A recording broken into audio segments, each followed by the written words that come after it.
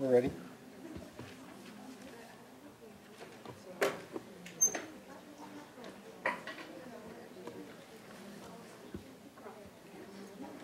Okay, good morning, everybody. I'm Froy Ascano. I'm the NSL Research and Evidence-Based Practice House White Chair, and I'll be your host for this morning. Welcome to the 4th annual and the biggest nursing research symposium we've ever had. Today is an opportunity for the nurse researchers to share their important findings and to encourage collaboration and information sharing within our profession. At the end of the symposium, please stay and join us for some refreshments, and we also have poster sessions on the right side. Some housekeeping issues is please no drinks and no food in the auditorium, and please turn off your cell phones as well. We also have evaluation forms for podium presenters that LPCH nurses that may fill out at least 3 podium presenter evaluation or 5 poster presentation evaluation, and you will be qualified to win a trip for this year's Magnet Conference this October at Orlando, Florida. So I'm pleased to see you all today. Before we proceed, I would like to thank Lucille Packard Children's Hospital's nurse scientist for dedicating all her efforts to make this symposium possible. Thank you, Dr. Annette Nasser. Thank you. And before we proceed, I would like to introduce our Chief Nursing Officer, Susan Costello, to say a few words.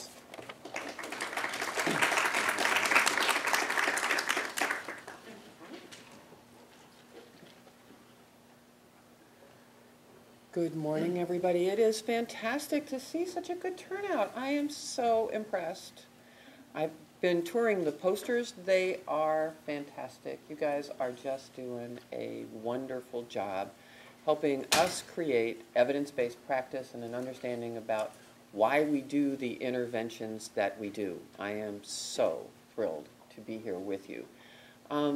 Research is, I've been a doctorally prepared nurse for about half of my life, which is a really scary thought, don't you think? I must be 112. Actually, unusually, I started young on that journey. But it's been a passion of mine to understand why we do the things that we do and not do them just because it's our way. And I am truly thrilled to be at a place where you share that passion for understanding the reasons why we do them.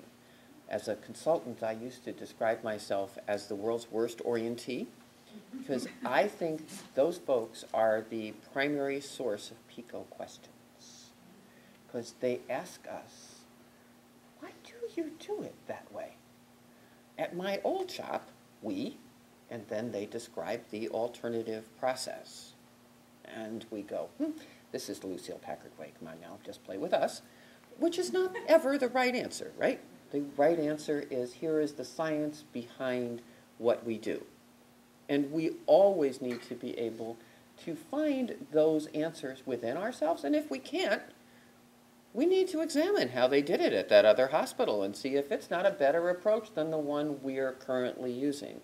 Because being open to new information is the primary characteristic of a good scientist. Someone who will always question their reality. There are very few laws of nature, taxes and death. Those are our 2 definites. Some people even figure out how to get out of taxes. But I am so looking forward to spending the day with you and listening to some of the presentations this afternoon. I will, unfortunately, because I am that CNO person, be in and out, but mostly in. So I look forward to chatting with you, and if I haven't had time to stop by your poster, plan on explaining it to me. Thank you. Thank you, Susan.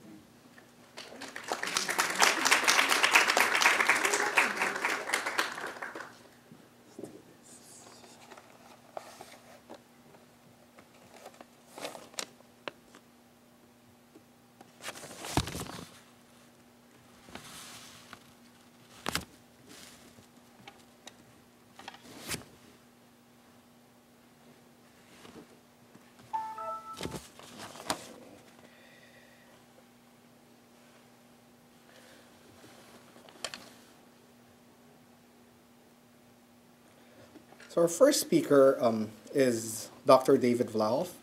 Dr. Vlahoff is the Dean and Professor at University of California, San Francisco School of Nursing.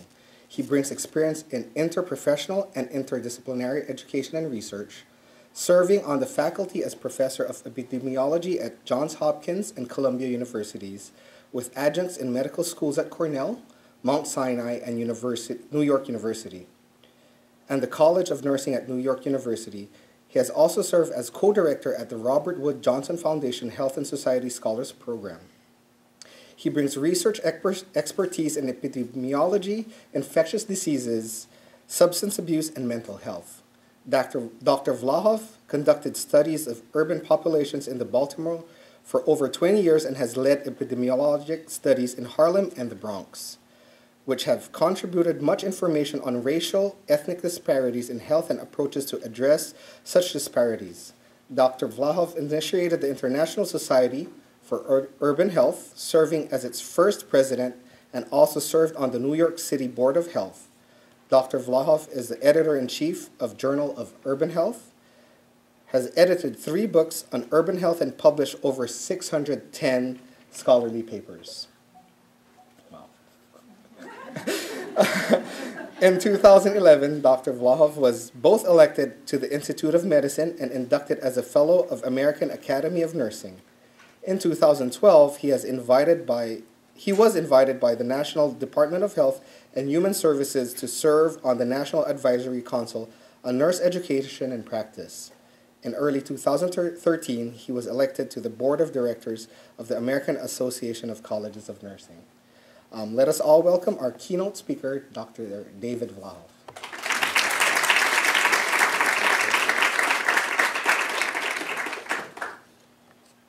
After that introduction, I can't wait to hear what I have to say. I'm going to tell you a little bit about me. I'm going to tell you a little bit about the school.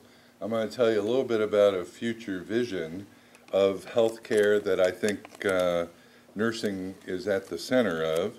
And then I'm going to talk a little bit here about the patient experience and patient engagement, and that shapes the clinical experience overall. So what you heard about me in that brief introduction, let me fill that in a little bit. And that is, I started as a nurse, and I was in Baltimore at the University of Maryland. So I graduated from there and went into working in intensive care, medical, surgical, adult.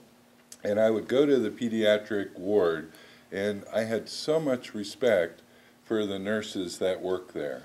That was just a tremendous amount of sensitivity, expertise, not only in working with the children, but also in working with the parents and other family members.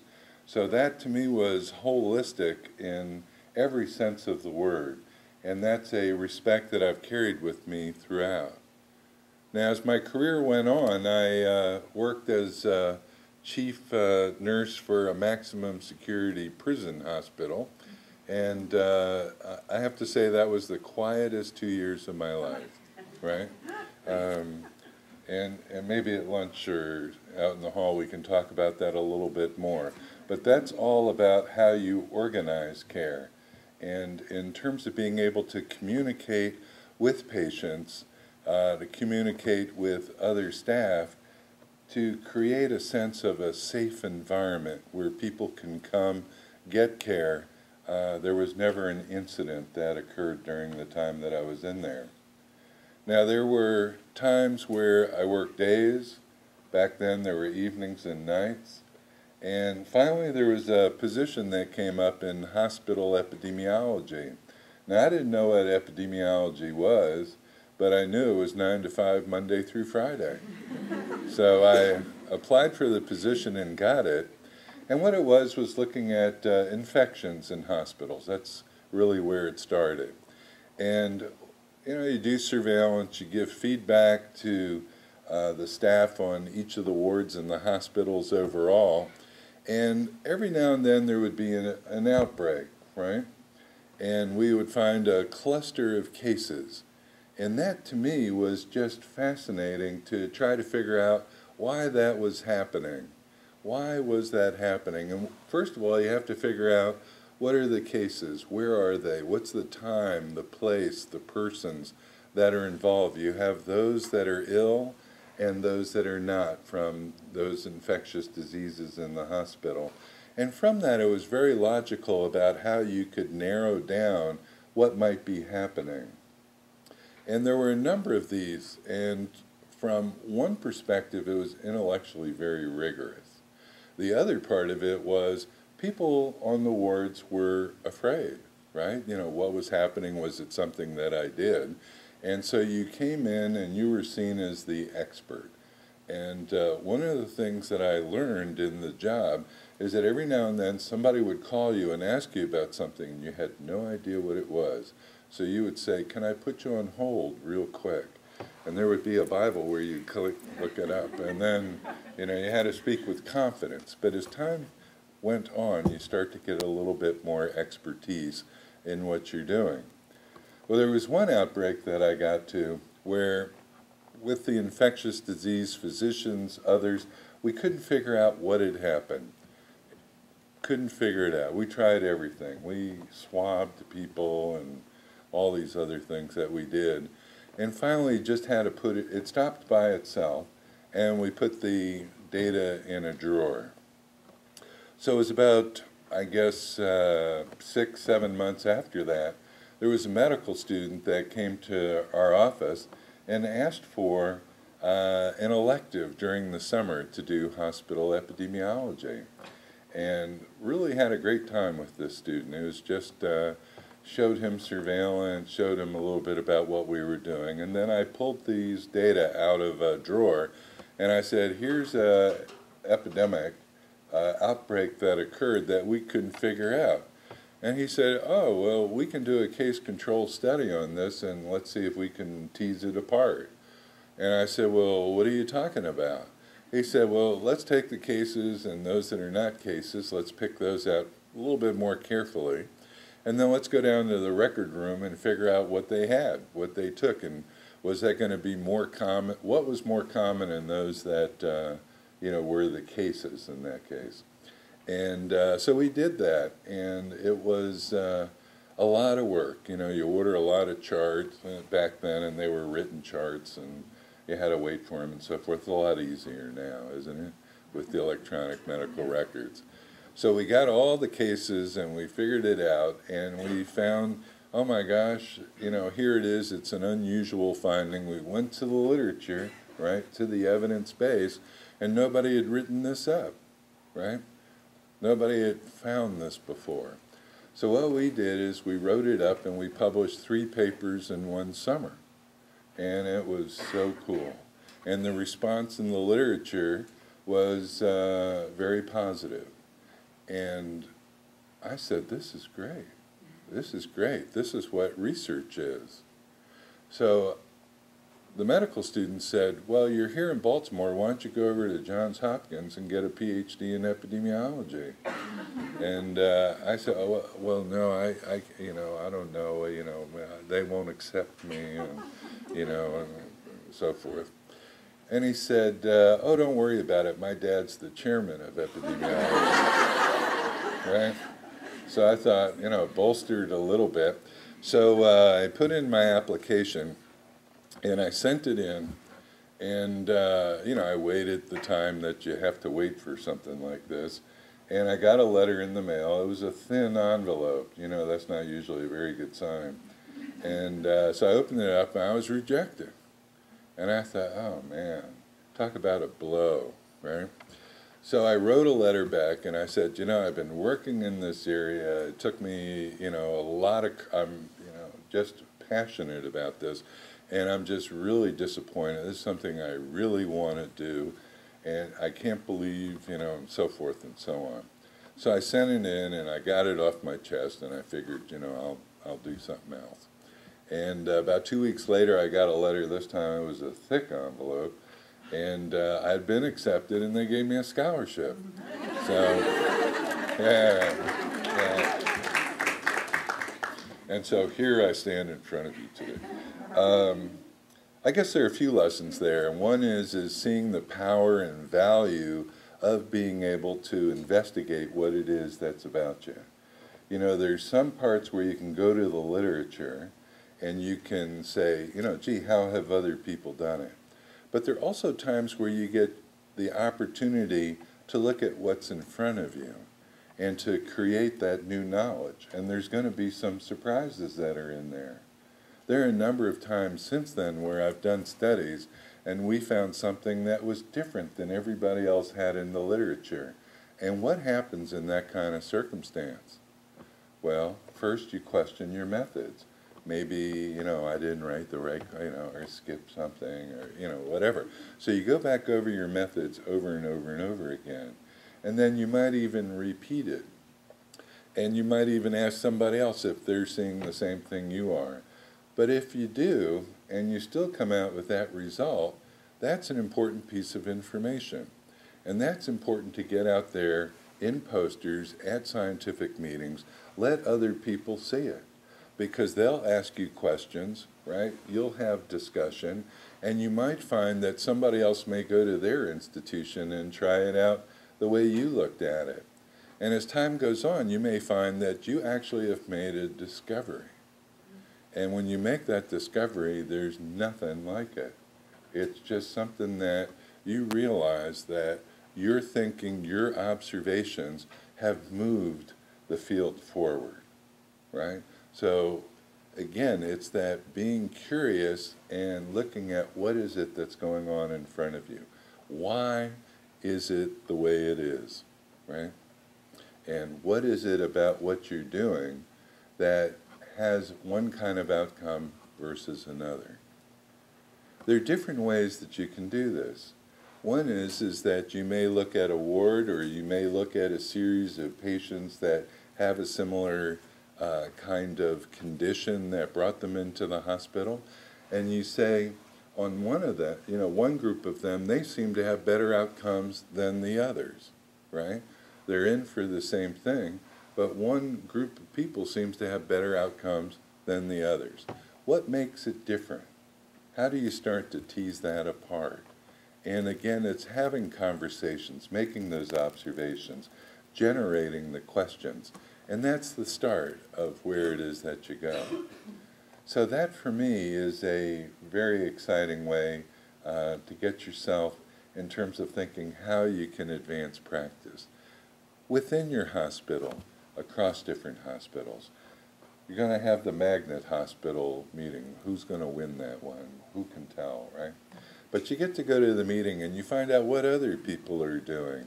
And you say, is that something we can bring back here? What are the kinds of questions that you're asking them?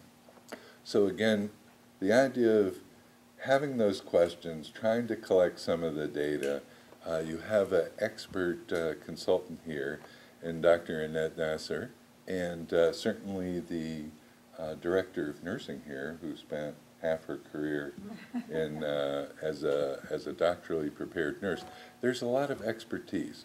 And we at the University of California, San Francisco, do a lot of research. And we're very excited to be able to work with partners, to be able to come in, to sit down and say, how is it that we can look at this together?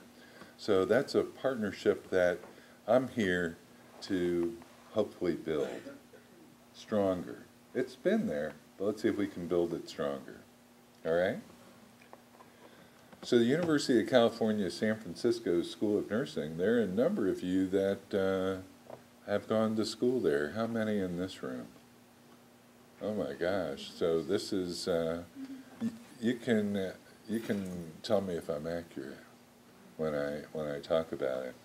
It's one of the oldest schools of nursing west of the Mississippi, and it was one of the first ones in the country and the first west of the Mississippi to have a doctoral program in nursing.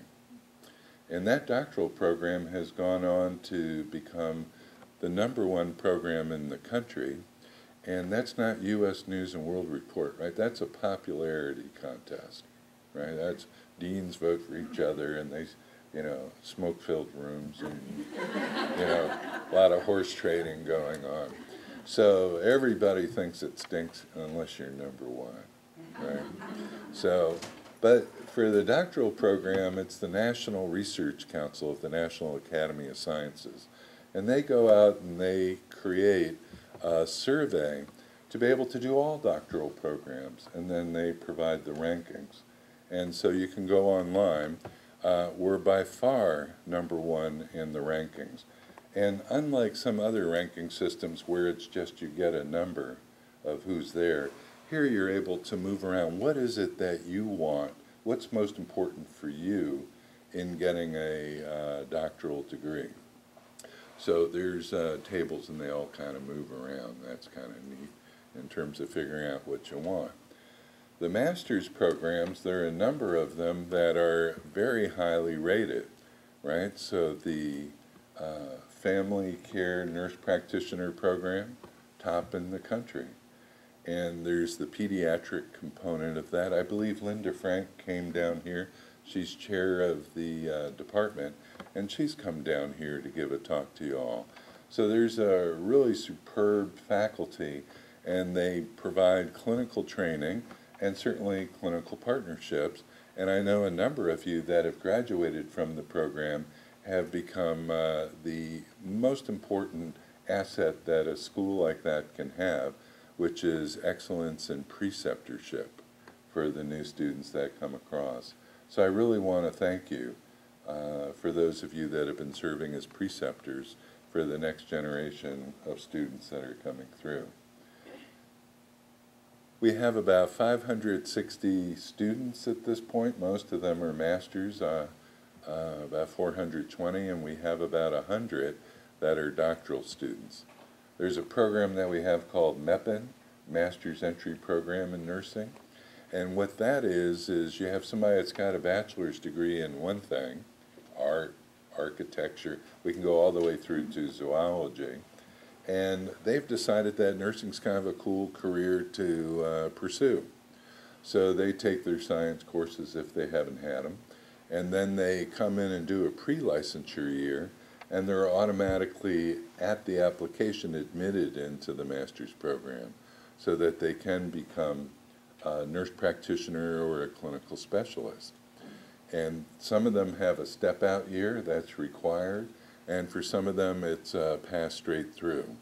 And what we found is that those are absolutely fantastic people because they've matured a little bit in terms of what they want, but they also bring perspectives that get shared with the class, and some of them have gone on to become prominent leaders in the field of nursing.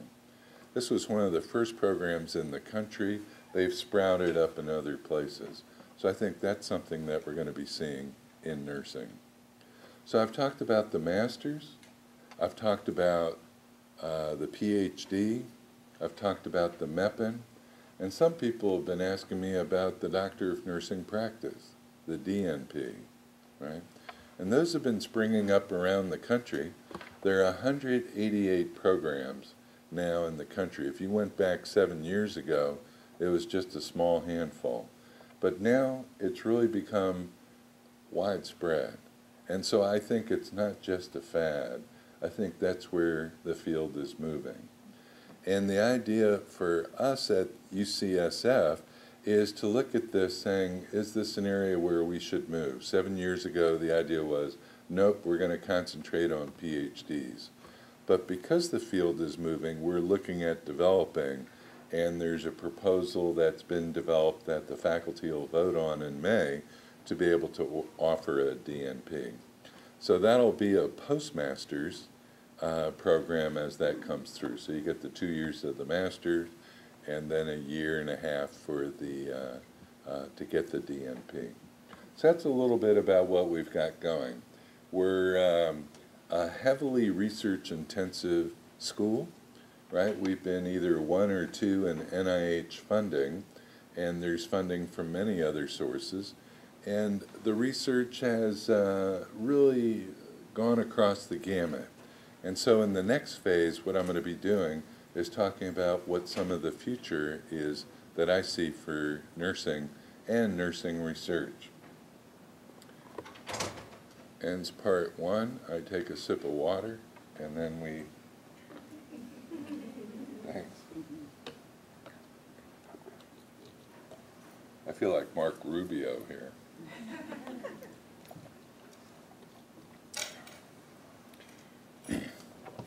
What are the trends going forward in nursing, right? There are a lot of things that have been happening in the last 5 years, right?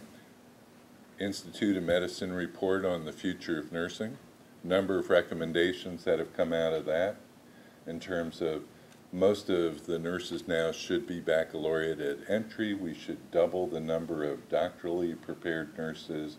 Nurses should be able to practice to the scope, to the level of their education. And like all IOM reports and researchers, more data is needed, right? So there is a lot more data that's going to be coming out.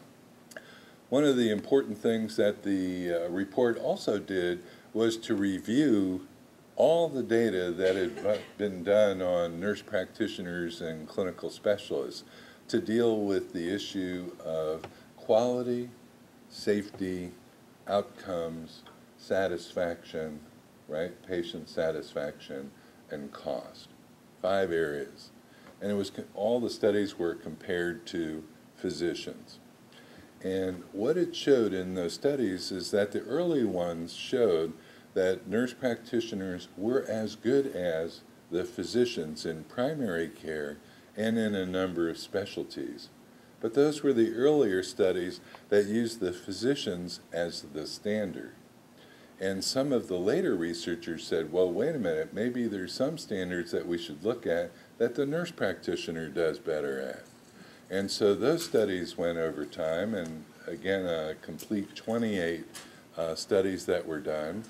And what it did is it showed something that I don't think is altogether surprising, and that is that the physicians were a little bit better in terms of identifying complex diseases, right?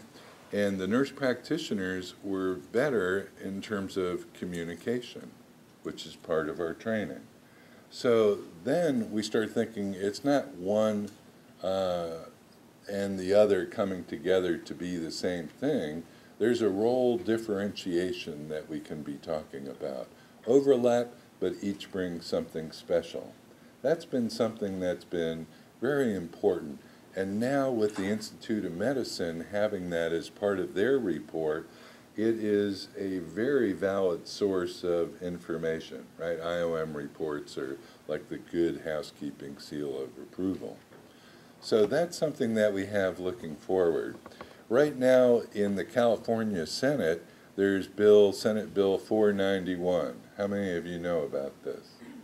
I got one hand. I see 2, 3, 4. The idea is that nurse practitioners can have independent practice, right? And it went through the Professions Committee, it passed, and today it goes to the Appropriations Committee. And we'll see what happens. And there's a lot of action back and forth, and again, that's that back room and cigar smoke and so forth. And so there are going to be amendments attached and what's going to be happening. That's a trend to watch. That's a trend to watch. And again, the idea is that you're looking at what is the role differentiation.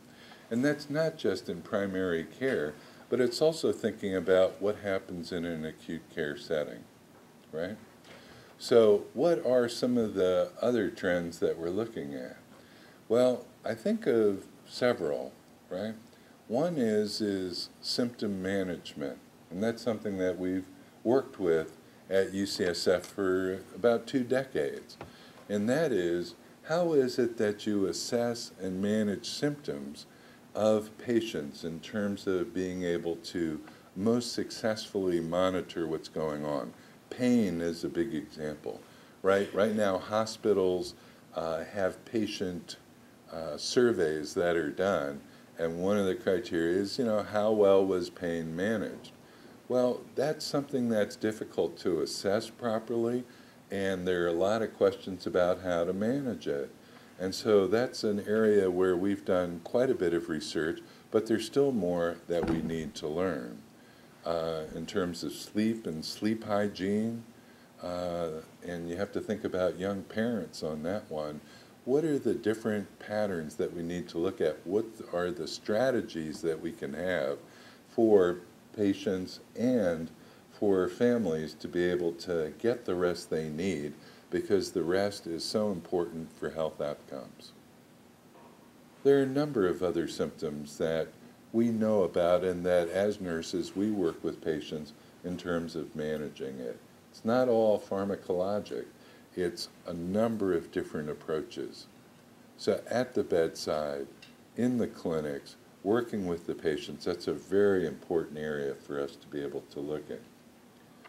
Another area here for the future is one that I see in place here at Stanford and at Packard, is the technology interface, right? One of the things that we look at is the electronic medical record, right? I worked in the VA in 1983, and they were putting in an electronic medical record.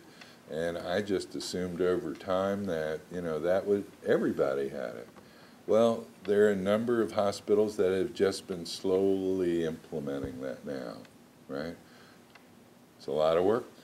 It's pretty expensive. You got to keep updating it, right? So that's where we're going, electronic medical records. And I took a look at the ones that you have here, and it's really kind of neat how you've all got something that hooks together well in terms of the different components and how you all talk to each other. But there's some research questions in there as well, and that is, what are the communication patterns that happen between clinicians, between different parts of the hospital? If something is written down, do you have the nuance of a conversation that happens during a pass-off, a handoff between people? What are the differences that can happen in communications that we should be highlighting? Another one is what are the unintended consequences in terms of looking at electronic medical records? And one of the things that people have talked about is, if you have electronic medical records, well, that's going to save money for hospitals, right? Because, the information flow and so forth that's going to happen. Turns out the cost of health care in some of these hospitals has gone up because people are doing more efficient billing for things that used to get lost, right? So much for the cost of health care. But there's also, how are notes made? There was a report from some other hospital in another area of the country where docs were cutting and pasting earlier notes, right? Because we got to get out of here and move on to the next thing. And they got into quite a bit of trouble about that. What are some of the unintended consequences of what it is that we do? We want to have the most excellent care, right? We want the best patient experience that you can have. And electronic medical records is something that we need to look at. Another area that we're looking at is alarm fatigue, right? In intensive care units, number of places that you go into, it just is beeping and buzzing and so forth. So number of places people turn off, right? And there are no sounds whatsoever. Other places, people just kind of tune them out. Well, the alarms are not really good for the patient. They're not really good for the families that are coming in there that are stressed out. And if people really aren't paying attention to them, then what is it that we're going to be doing? So what we have is some of our faculty are taking data from hundreds of thousands of patients and putting them through and doing big data analyses to see what are the patterns that are the most important, right? Maybe it isn't just this particular monitor for heart rate and another one for blood pressure and another one for EKG that independently may be beeping. It's what pattern together is it that you can hook to say, if you have this cluster, that's important. Not the independent ones, but what's the cluster of activities that you have. So that's a data analysis issue, and people are working on that right now. Another part is, how do you display that information? And we've had some conversations with GE recently, And we've been talking about the data that are coming through and what are the clusters of output from the various machines. And in GE, what they have is heads of sections, right? So there's GE Health, GE Aviation, and so forth. And they require that the people that are the heads of those rotate, right? And that sounds like, gee, you know, I'm in healthcare, now I got to go to aviation. I don't know anything about aviation, right? But it turned around the other way, and that is the person from aviation sat down at a meeting we had at the school, and he was listening to it. He said, you know, we had this kind of issue in aviation. And there was an Air France plane that had crashed, and one of the things was there was too much beeping and buzzing and data for the pilots to be able to work with.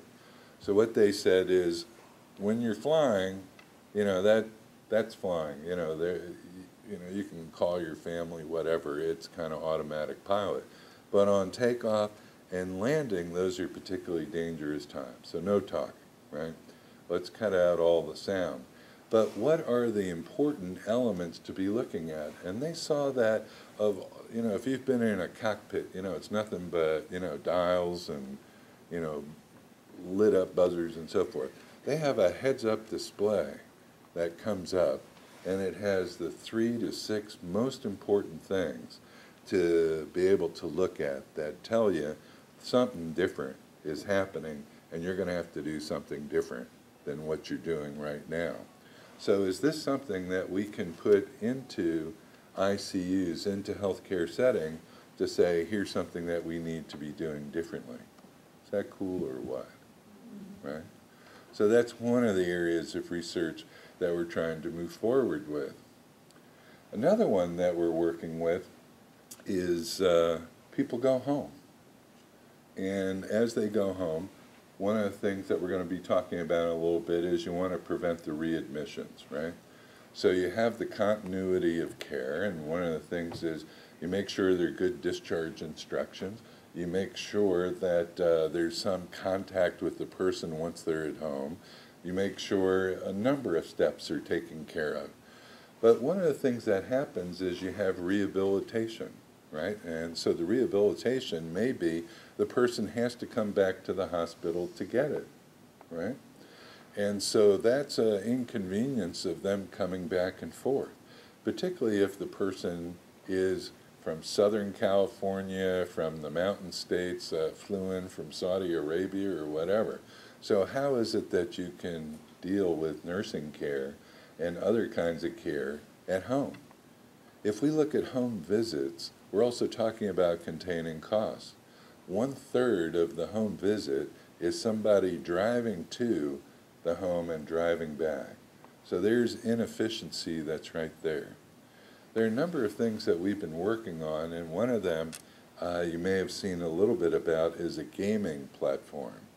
And the gaming platform that we worked on, I'm saying in a royal we, this is Glenna Dowling has been on the lead, is to say, here's a patient with Parkinson's, right? So an older patient in this case. And what she did was, with a company, to develop a gaming platform where a person could do exercises, right, just by following the images that were like a cross-country skiing. And the data from that were coming back to the nurses and then to be able to monitor it. It was also programmed if there was a weakness in a particular area that the program would adjust for that. So it was customizing the kind of service that the person was getting, right? So technological interface, there are a number of different ways that we can be looking at this, right? What else do we got? So we got tech interface, we've got transitional care, just mentioned this a little bit. More and more this has become important. And we're going to talk about this a little bit in terms of the patient experience and the patient engagement. But it's really the pass-off between units and the units to home. And again, as I was talking with some of the staff here, you've got this well taken care of, right? And there are refinements that we can have in terms of how is it that a person can learn enough, know enough, feel comfortable enough, and in communication to have that transitional care. So that's an area. Last one is public health and policy. And a lot of times we don't think about that in a hospital context, but there are many things that are going on in the policy arena. One of them, we talked about the Senate Bill 491, but we also have a number of things, and that is we are looking at what are the 3 biggest killers in the United States today. What are they? Heart disease, cancer, what else? You're all wrong. Those are what you die of, right? But what are the killers? The killers are diet, exercise, and tobacco. Those are the 3 biggies. So what is it that we can do with the patients, with the patient's family, in terms of saying what are the health risks that are associated with these activities? Because these are the 3 biggest ones if you look at behaviors that we're going to be able to address to prevent chronic diseases in later life. How is it that you build that into the nursing care, even within the acute care setting where you're able to have that interaction with the parents, with the other family caregivers? Maybe that doesn't seem like that's a priority, but where are you able to bring that in for discussion, right? So those are 3 areas that we want to be able to look at. Now there's one-on-one kind of teaching, right? Anti-smoking intervention is 12-session, 1-hour, one-on-one kind of intervention. Now, what is it that you're competing against? You're competing against a social media market that is just blasting constantly, right? It could be sugary cereals for kids, and here you are having a one-on-one with the family. So a lot of what we're doing in public health is to be able to say, how is it that you fight fire with fire in terms of bringing together not only the one-on-ones and the networks on networks, but to be able to look at us getting involved in the policy arena. So you say, how does that involve me? You know, here I am, I've got my day-to-day, but the other thing that you should always keep in the front of your mind is that you see what's in front of you. You know the experience of what's happened, right? So you have a voice of credibility that extends outside the walls of this institution.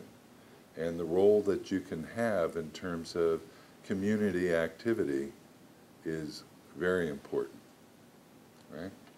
So those are some of the areas that I see becoming more important as we're moving forward and affecting us in terms of the role of nursing research and nursing practice. I'm going to take a break here because I'm getting a little dry.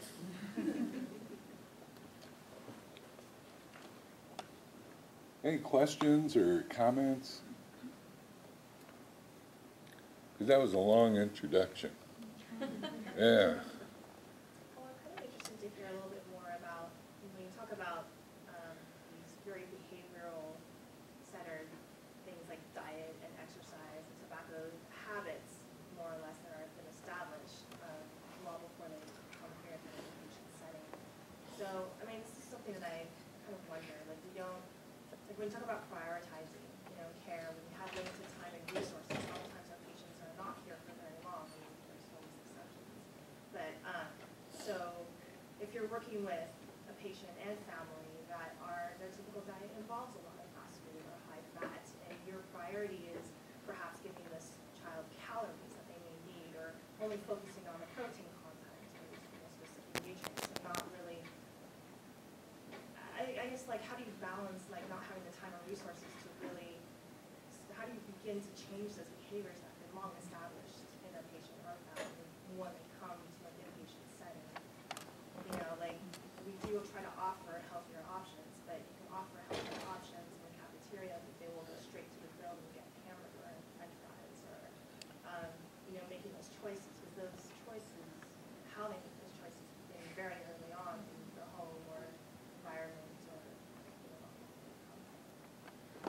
I think you raise a good point. You have one issue that you bring up is priorities, right?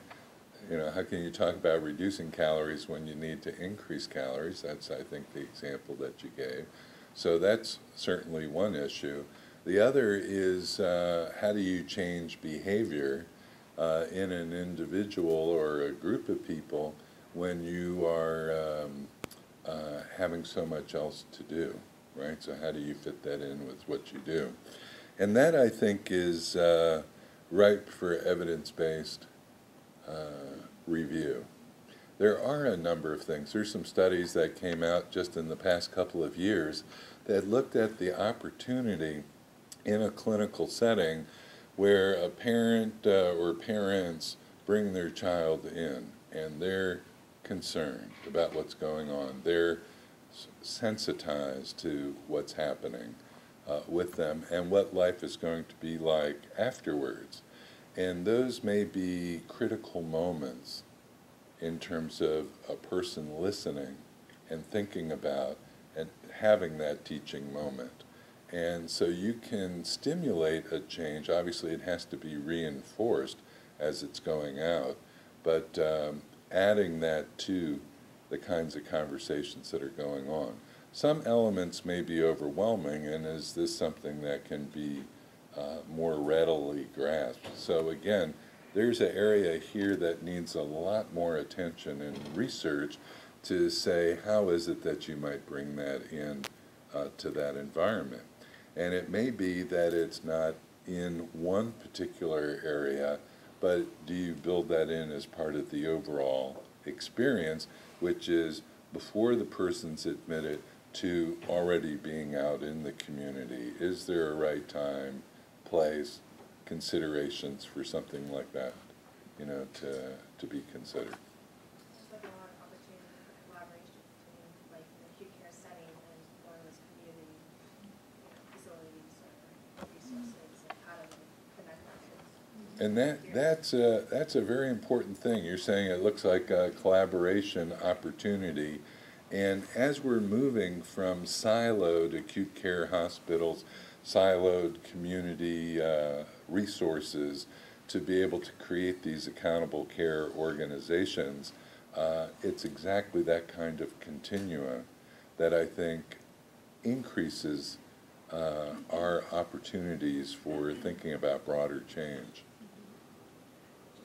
Yeah. Just to comment on this, just one topic in evidence-based practice and what we've experienced. One of the evidence-based practice projects that we experienced here at Packard about 3 years ago is Kat Cueto actually wanted to look at obesity and pediatrics and how nurses could better care for these patients. And she found in the literature there was very little about what we can actually do. But what we boiled her evidence-based practice, we changed her evidence-based practice project, and we realized that when kids are admitted to Packard, and we do weights on these kids. BMI wasn't always calculated. This was right when we were starting with our electronic medical record, and that we weren't even calculating BMI. So these kids who were admitted with asthma and were obese never even saw a dietitian, or because we were just focused on the asthma. But then she implemented this way of calculating BMI on the electronic medical record, so that when BMI was registering in the obese area, a dietitian would be notified and see the patient. And I don't really know what happens after that, whether there's any communication with outside community, you know, when the kid's discharged. But that those little things, just to be able to know that, to even recognize and identify these kids as being obese and needing something is, you know, just a... Another way we need to address this issue is like, it's very political in a lot of public policy, because right now people reach for some of these foods because they're cheap and it's what their family can afford or what they've learned, and really policy needs to be changed when we look at like the GMO bill that came up, labeling, or stuff that's going on in New York in terms of like taxes on Coca-Cola products. And I think like systemically these like we need to get society to quit looking at food and like what they put in their body as a wastebasket. They're, you know, and so I think that one-on-one it's really hard to accomplish. Absolutely, it needs to be like a real big systemic change. Yeah. Yeah. It's a lot deeper than just... So there's some of the individual behavior change that you can go after, but you're also talking about, you're talking about what are some of the policy changes I was on the New York City Board of Health when I was in New York at the time when they got rid of trans fats, banned the trans fats. That was one of the initiatives that we started. And the other one was the calorie labeling in restaurants, right? And so that way the price, the calories had to be at least the same size as the price, right? So you couldn't have it in small price. So, you know, in New York City, if you went to Krispy Kreme, the price was in like 8-point print. So you couldn't see the calories, right? Yeah. So what they found with that is that made some change for a period of time. A number of people, for example, the sales of French fries at McDonald's went down because you could have a hamburger, but boy, those French fries really knocked you up. Well, people would do that several times, and then they'd come back and say, well, you know, I like French fries, right? So again, that in and of itself, if you look at the experience with tobacco control, there it's been adding one more thing after another, and that's an environmental kind of intervention. But that's something that we have to think about. How is it that what we do participates in that? Here's the opportunity. How do we identify and make the most of that opportunity? I see a head scratch. You know, if this were an auction, you would have bought that. Right? Now, I was also thinking of us as nurses and healthcare providers being the example, but because and that's what I think the hospital is trying to do, all this health stuff, Yeah. incentives to, you know, be more healthy. Even though we know there's still a lot of people who are not really healthy or not, you know, too tired to do exercise. So it's kind of understandable that, you know, it's not that easy to solve this problem if we can't even do it ourselves. Right. So Being a role model for that. Yep. Yep. Good thoughts. All right, let's talk a little bit about the patient experience here. I'm going to walk you through, and this is again kind of a sort of 10,000-foot view of some of what's been going on that I think has to shape our thinking. And again, this poses environments, settings, context for research questions. So if we look at patient experience, you know, what's the definition? And I'm not going to walk you through all 12 or 18 definitions that are out there, but I'm going to give you one that Kirsten Baird put together, and that is the patient experience is the sum of all interactions shaped by an organization's culture. And we're going to come back to that, the organization's culture that influences patients' perceptions across a continuum of care. So each of these lines is important. When we talk about the sum of interactions, there are a lot of different interactions that occur in a healthcare setting. And if you look at the patients and talk with them, are they frustrated over the parking? Was there no waiting for their appointment? That might be something that's positive. Did you get complete relief of symptoms? Was there an abrupt dismissive physician? Sketchy discharge instructions? Prompt reassuring phone call? So it can be positives, negatives, but it is the perceptions. And perceptions is what's going to matter here. Perception for the patients is reality. There's nothing else, right? It's not what's actually happening. You had great intentions. You followed through with an activity, but it's the patient's perceptions that become very important. So we can demonstrate clinical outcomes. We've got great quality of care that's being delivered, but it's consumer-driven healthcare now that we're looking at, and the patient is in the driver's seat. So perceptions that are all that matters. It's what the patients remember and what will determine if they ever connect with your organization again.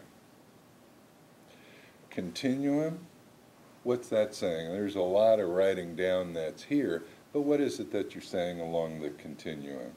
It's beginning before admission and going all the way through afterwards, right? So you've got this period of time where the patient is with you, and there's something that's leading that patient into you, and that where that patient has to go afterwards.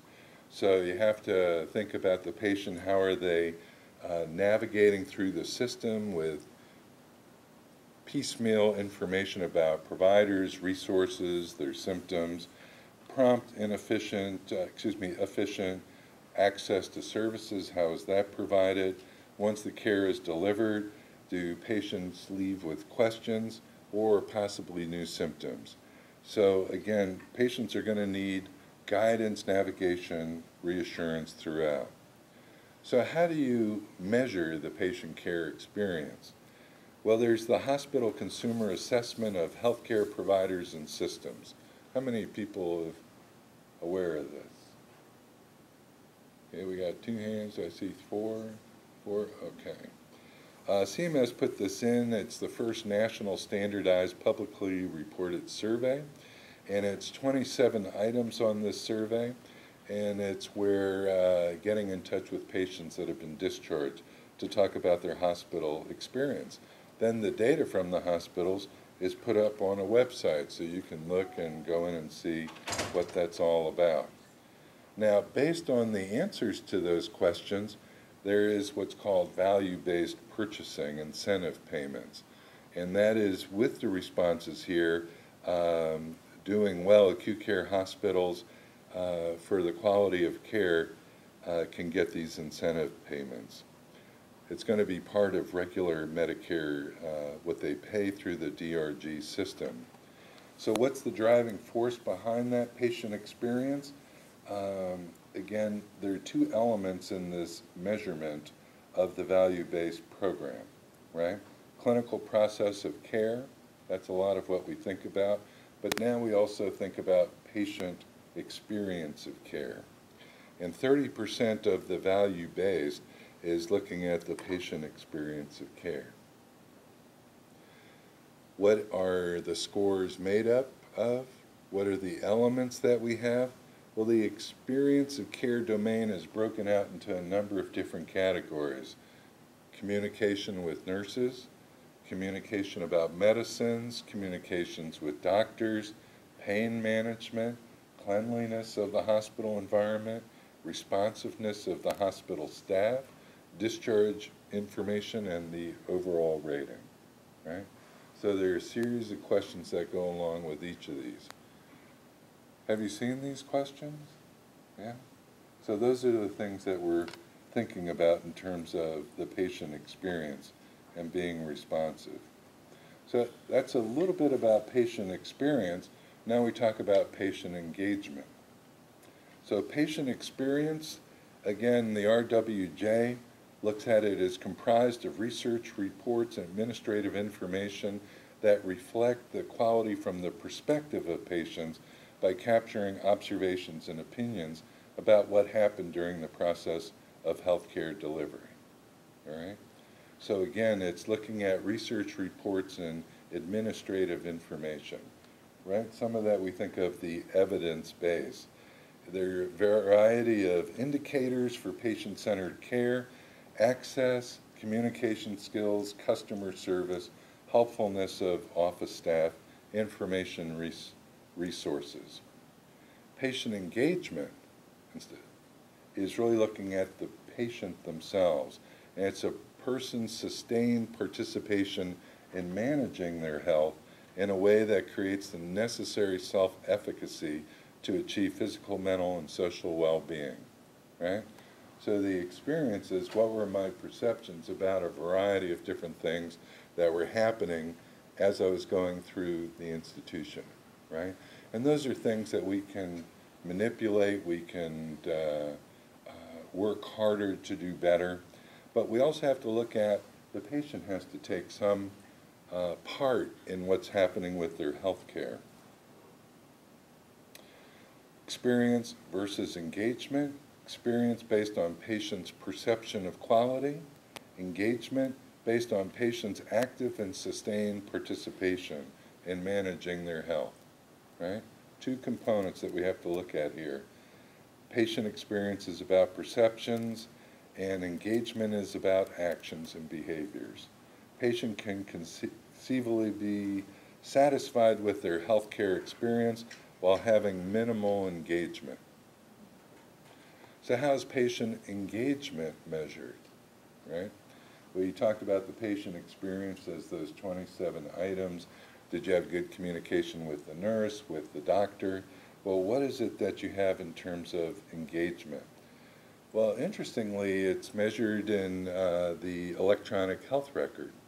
And again, there was looking at patient and family engagement, and the focus was on providers and hospitals on making information available to the patients, timely and online. Now, having worked in Harlem for a number of years, that having information accessible online was a little problematic. There's a project now in Harlem called Wire Up Harlem, and again, 97% of residents in Harlem have access just in the past year. So again, probably an issue that's correcting. Presenting, visiting, and inpatient information in a manner that leads to the patient to view it, download, or transmit, right? So if you've got something that looks like this slide, are you going to download it, or do you need colors and make it more attractive? Providing patient-specific education resources. How is it tailored to the individual? And are you promoting patient and provider interactions that send secure messages to their provider?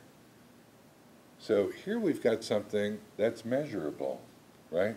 How are you engaging? Well, this one is how are we as providers engaging the patient? This is not the patient engaging themselves and others, the healthcare situation. And so here we're doing it through the electronic health record. I don't know about you, but to me that's not very satisfying. It's measurable, right? Everybody can have some sort of record of what's going on, but that's going to be limited. So what's the driving force behind doing patient engagement? Well, it goes back to the Patient Protection Affordable Care Act, the Affordable Care Act as we know it. And again, Medicare, Medicaid payment adjustments, reductions, incentive payments, bonus, bundled, all of that's tied into this. And again, it's trying to shift away from fee-for-service to performance-based payments. Economics, right? Economics are driving this thing because we want to reduce healthcare costs.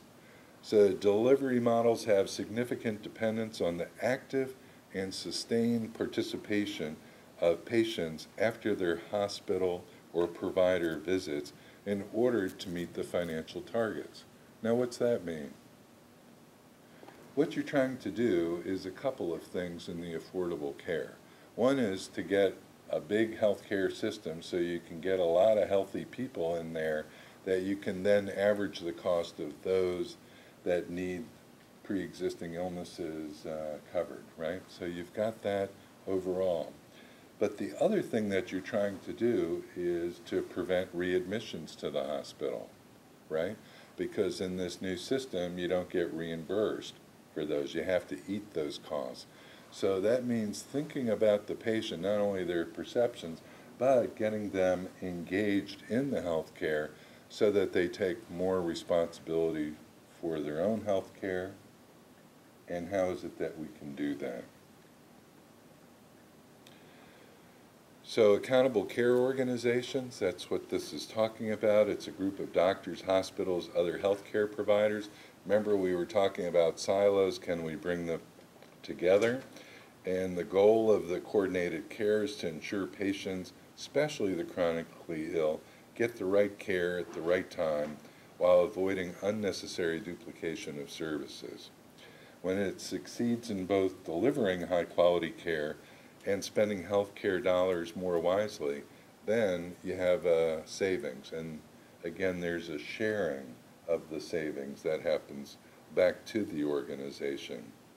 So again, at the top, you're talking about sharing in the savings.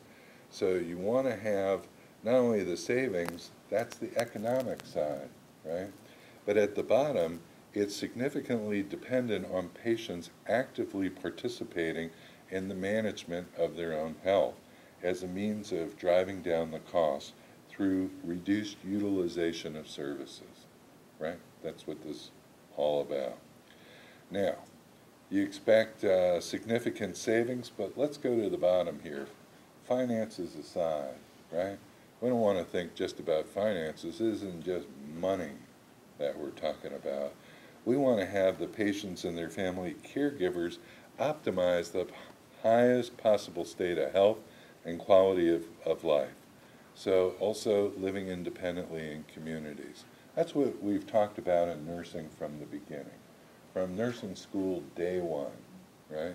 We want to get people the highest quality of life, the best comfort that they can have, the best care, and to be able to live independently in communities. That's what we want.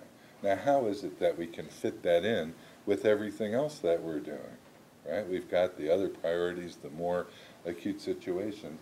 Well, now, in order to reduce healthcare costs, there's actually financial incentives behind that. So there is a value that is put on that. And what that does is gets us to think about how is it that nurses have it built into the system that they can do the things that are the most important for nursing. And that's something that, again, each institution has to be able to work out in terms of how to balance all the things that are already on the plate of what's going. And that, I think, provides a number of opportunities for research in the clinical setting.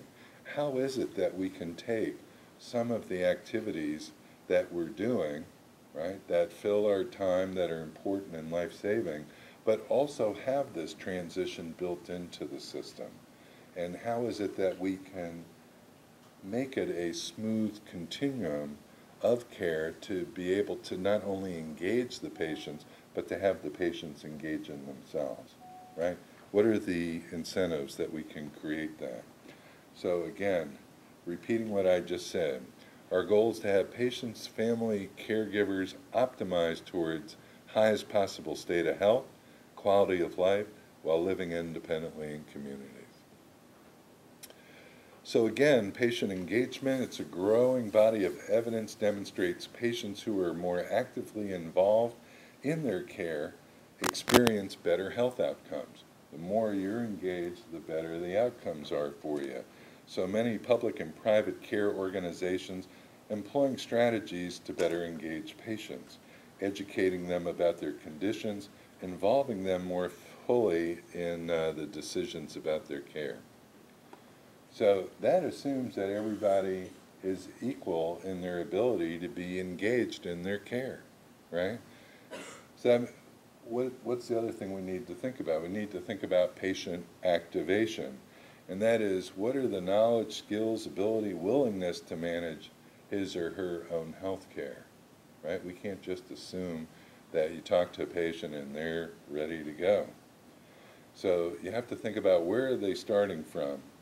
Patient engagement is the broader concept combining patient activation with interventions designed to increase activation, promote positive behavior, and ultimately towards the triple aim. And that is improving health outcomes, better patient care, and lower costs. So there have been models that have been developed to be able to look at a framework of patient and family engagement in healthcare. And again, the top one is direct care, then there's organizational design and governance, and policy making. When we think of direct care, consultation, patients receive information about a diagnosis. Then involvement, patients are asked about their preferences in the treatment plan. And then partnership, again, the treatment plan, again, working together with the patient's preferences, medical evidence, and clinical judgment, right?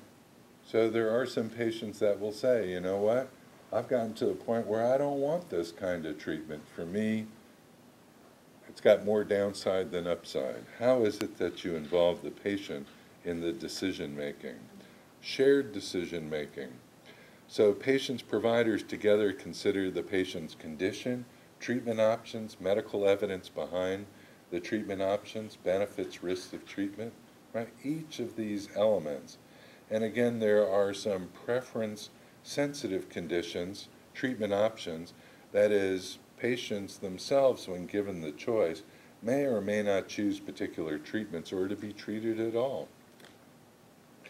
Shared decision-making, what's some of the research on that? Lagarde and Wideman in Quebec noted shared decision-making has to have several essential elements. First, providers and patients must recognize that a decision is required, right? You have to come to terms with that. Then they must have at their disposal and understand what's the best available evidence. Then they must incorporate the patient's preferences. Now, how is it that you incorporate the patient's preferences? That means the patient has to understand. That means they have to be activated. And that's one of the things that we have to work on. There's another clinical trial that was done. It looked at 6 different preference-sensitive conditions, and they used different decision-making support, right? So they had health coaches for all the patients. And one group of health coaches talked over the phone, by mail, by internet, to be able to get information back and forth with the patients. And again, the coaches encouraged communication, but what was the impact, right, going through all this effort? Well, what it showed is that when you have the enhanced decision-making support, right, the phone, the internet, individualizing, that medical costs were reduced for those compared to those just getting the usual support. And there were 12% fewer admissions to the hospital. There were 21% fewer preference-sensitive heart surgeries. So again, the shared decision-making, you know, it didn't cut things in half. You don't want them to cut them in half. You know, you want people to be able to make decisions. And having that decision support where you're talking with the patients, coaching them through, having the education, providing information in a number of different ways can make a difference in terms of engagement. Patients who are activated have the skills, ability, willingness to manage their own health care, experience better health outcomes. Remember, we said that before. So Hibbard put together a patient activation measure, a survey that scores the degree to which someone sees themselves as a manager of their own health care, right? And this is a slide that shows the predicted per capita cost of patients by activation level. Level 1 is the lowest level of activation, level 4 the highest. If we look at the predicted bill costs that go with that, $966 for the lowest activated, highest $799, right? So 20% increased cost with the lowest level of activation. So that's an important thing. What is it that a patient knows? What is it that their attitude, what is it in terms of their sense of self-efficacy? And that's an area that we want to develop. How can we help to activate in terms of knowledge, in terms of attitudes? Again, that's working with the patients one-on-one as a group. There's other types of patient engagement. We've talked about one-on-one, right? Making decisions about your care, being able to take the next steps. But there's also outside the hospital some consumer-based projects, the Conversation Project. Again, grassroots public campaign. It's getting people to think about how they want to spend their last days and having open and honest discussions with their families. Again, before a crisis occurs, patients can consider clearly communicate their wishes. There are a number of other projects that are like this. It's getting engaged in care, but also being able to disengage, having those kinds of discussions ahead of time. What are the barriers to activation and engagement? There are some factors involving patients, and there are other ones involving the providers. Barriers involving the patients, number one, health literacy, right?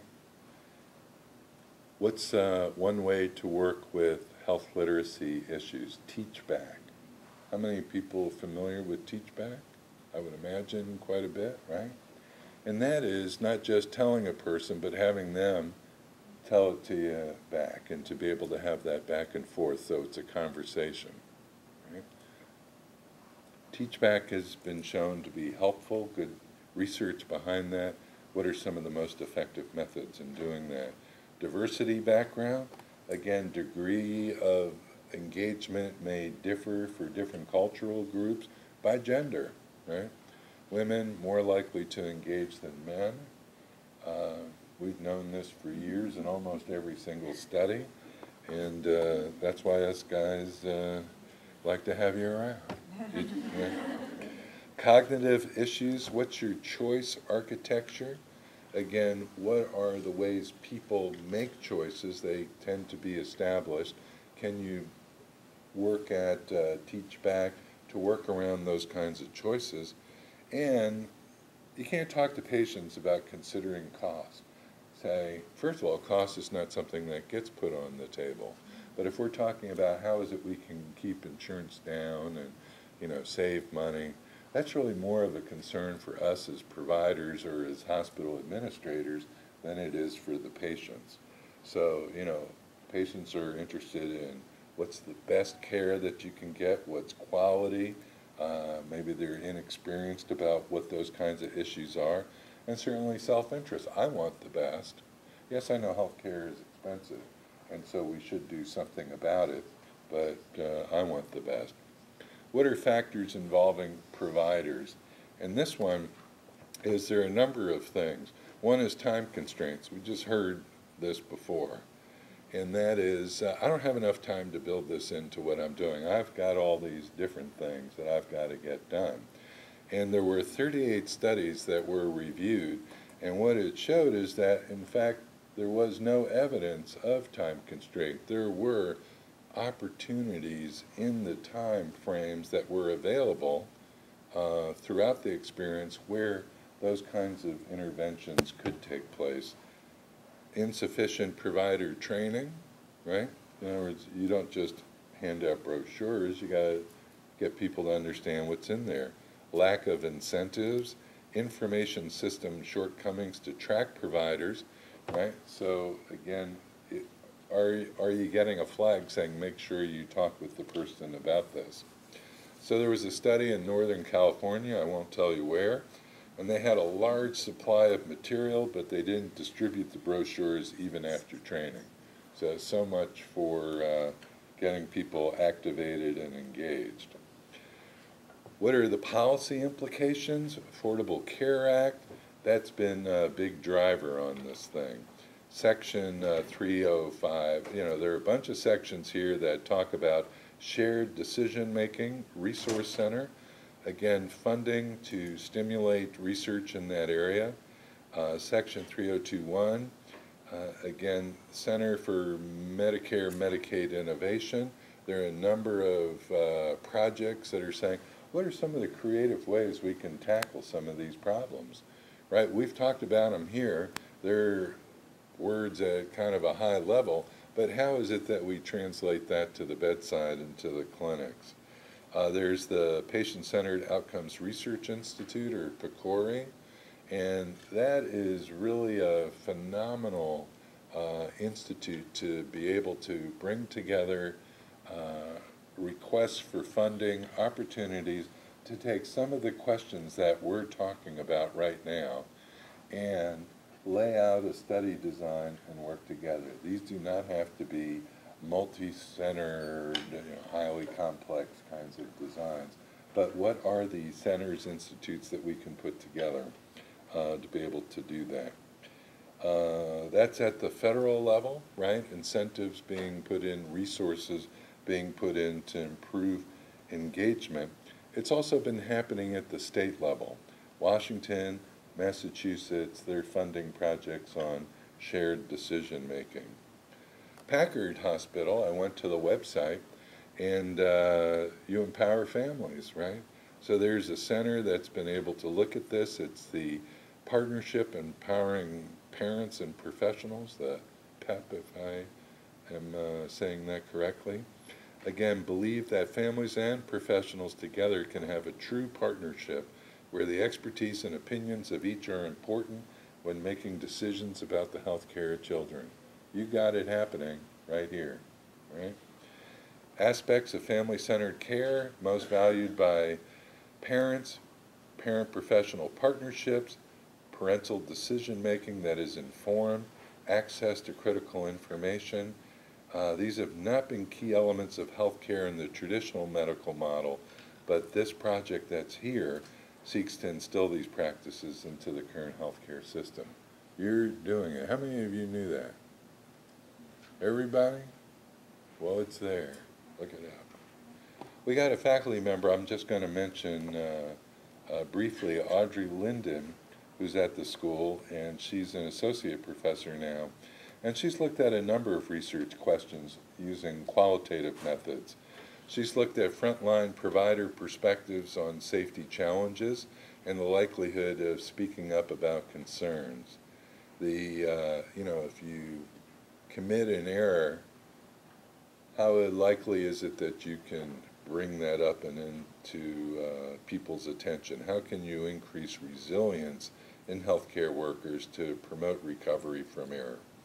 Quality improvement in maternal neonatal care, and again, the California Maternal Quality Care Collaborative, which is here at Stanford. She's been looking at maternal morbidity during childbirth hospitalization.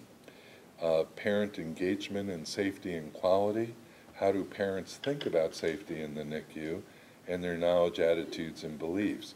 And one of the things that she looked at was separating out physical safety from developmental safety and watching over my baby in terms of emotional safety.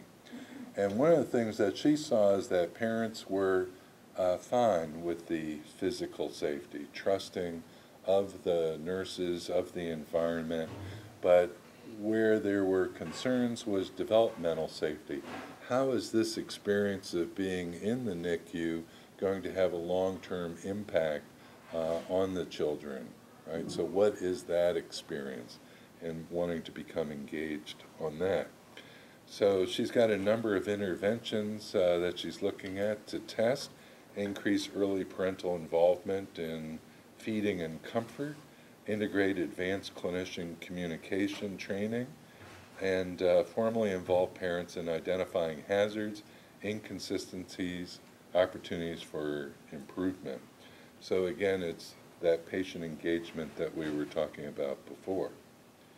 Now, what factors have the greatest impact on creating health work cultures that promote safety and quality?